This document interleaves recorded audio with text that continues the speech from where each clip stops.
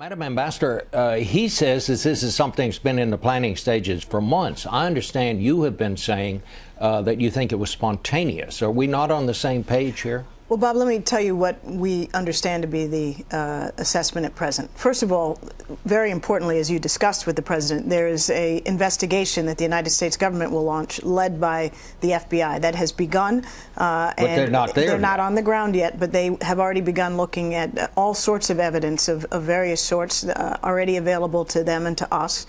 And they will get on the ground and continue the investigation. So we'll want to see the results of that investigation to draw any definitive conclusions.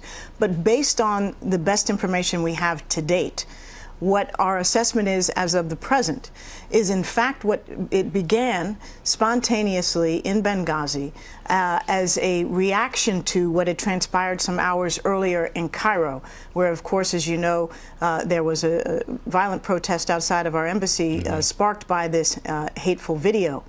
But soon after that spontaneous protest began outside of our consulate in Benghazi, we believe that it looks like extremist elements, individuals joined in that effort with heavy weapons of the sort that are unfortunately readily now available in Libya post-revolution, and that it spun from there into something much, much more violent.